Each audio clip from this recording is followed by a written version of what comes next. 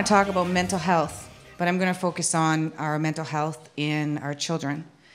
Whether you have children or you don't have children, it doesn't really matter. It seems to be an epidemic right now. I'm sure you have a niece or a nephew or a friend's child who's got this issue. But first I want to start with the story behind my story, because I have personal experience with this. When I was in my 20s, I was told medically that I would never have any children. And I found this to be a death sentence. And that might seem a bit extreme, but a backstory behind that story was when I was 13, my parents divorced. I had a very large extended family that I loved, and I lost that too. So I made this promise to myself. I'm sure all of you, when you were young, made promises to yourself that when I got older, I was going to meet the right man with a big family. I was going to have kids, and I would just continue my story that I lost. I was going to have 3 kids. So fast forward again, being told I couldn't have any children. That marriage dissolved because I could have it medically, but he was not ready for that. So I hooked up with a male friend of mine. We dated, and a medical miracle happened. In 5 months, I was pregnant. I didn't have any medical intervention. Nothing happened. I was also told that if I got pregnant, I'd have a 99.9% chance of having a tubal pregnancy. So it took me 6 weeks to find out if that was the case, and it wasn't. So fast forward again, I gave birth to a beautiful, bubbly, happy, red-headed little girl. And we bought a house, got married. 6 weeks after we got married, he left me. So there came my second worst nightmare. I was now a single mom. I think what bothered me the most is I didn't want my child to go through what I went through as a child. I had a plan, right? So guess what? I just made another plan. I was going to find another man, and he was going to be a great father, and I just continue my life. So when she was 4, I did meet a man that she now calls Dad. She had a relationship with her own father, but the main thing was I was determined that she wasn't going to suffer from this. Because a lot of people, as we know, we've experienced it. Divorce is hard.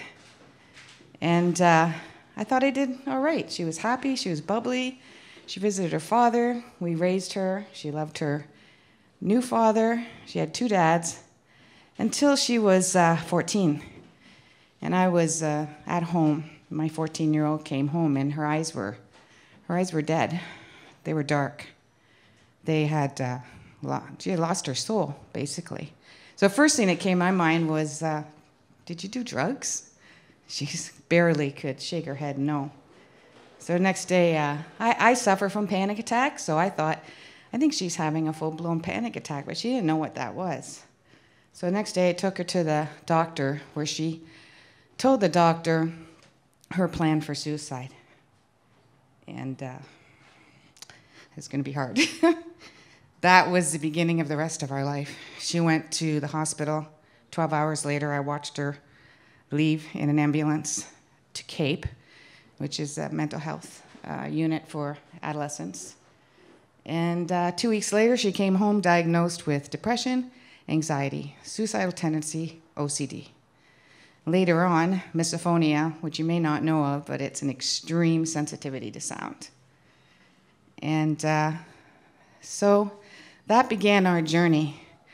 What I found myself, and this title of this talk is It's Not Your Fault, because I found myself explaining to people that this was due to a relationship that she had with her biological father, and I had no idea. And her severe anxiety around abandonment.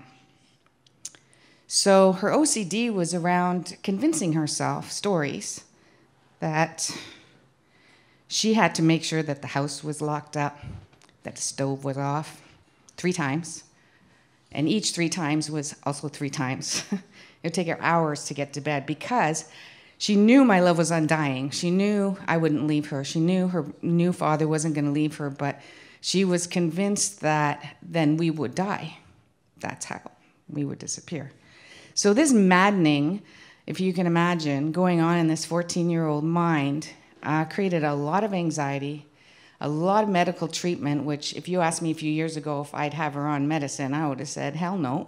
But what do? It's life or death, right?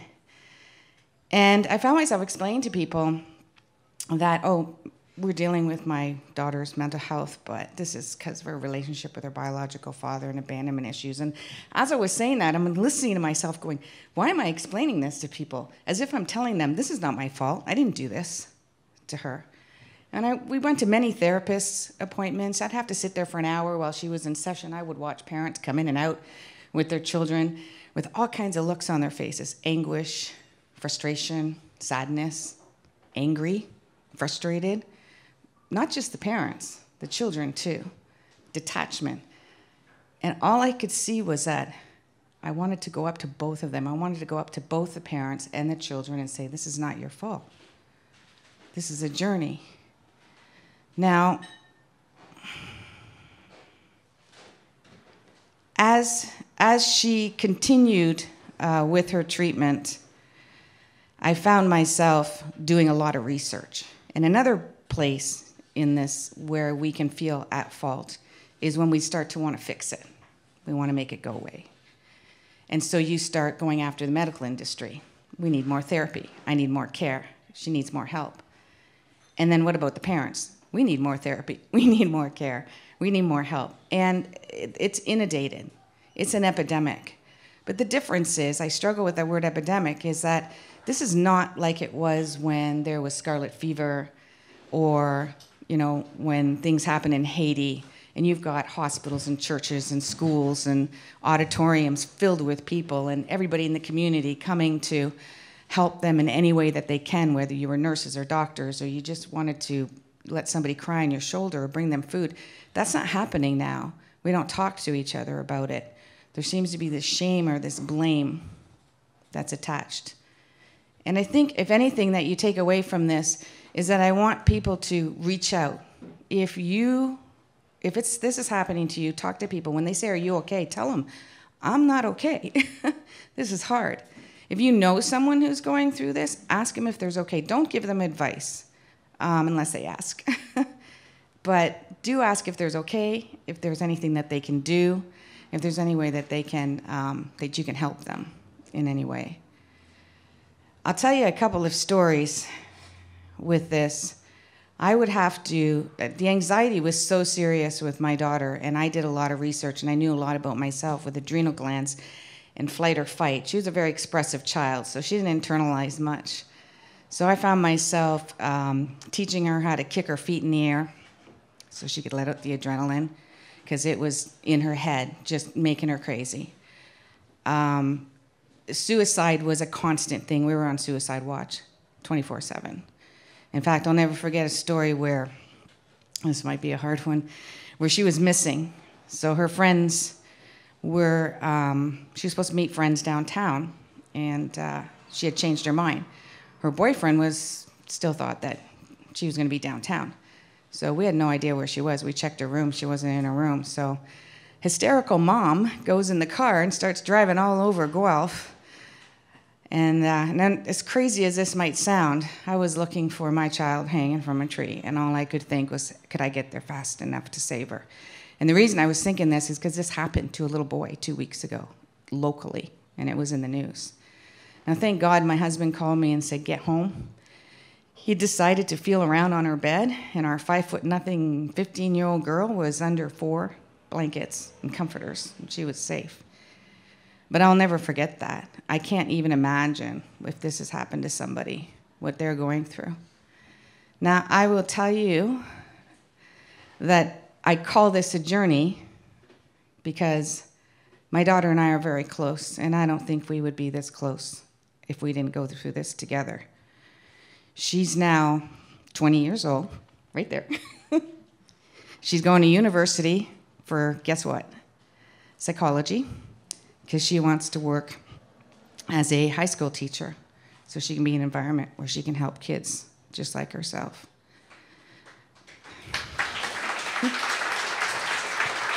Yeah, I'm pretty proud. So this may be their path, but it's your journey. It's our journey. And we go through this together. In the end of the journey, there's a light. There can be, if you accept it and not blame and not be ashamed, because it's not your fault. Thank you.